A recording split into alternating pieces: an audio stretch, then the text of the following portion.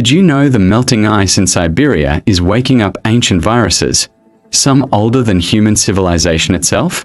For tens of thousands of years, the permafrost of Siberia has been a frozen tomb. Trapped within it are the remains of mammoths, prehistoric wolves, and something far smaller, far deadlier: viruses. Unlike bones, viruses don't decay in the same way.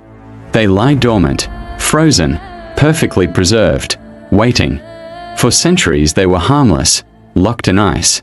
But as the Arctic warms at record speed, that ice is cracking open, and what's inside is beginning to stir. In 2014, scientists revived a virus from permafrost that had been frozen for 30,000 years. Under the microscope, it came back to life, still able to infect. They called it a giant virus, harmless to humans. But it proved a terrifying point: pathogens can survive the ages. And there's precedent for disaster. In 2016, a heat wave melted ancient ice in northern Siberia.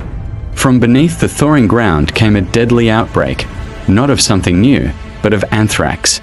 Spores from a reindeer carcass, frozen for nearly a century, killed children, sickened dozens, and forced entire villages into quarantine. Unaware, families had pitched their tents over land that had just become a graveyard. Scientists warn this is just the beginning. Buried in the Arctic are pathogens humanity has never seen, some dating back to eras before humans walked the earth.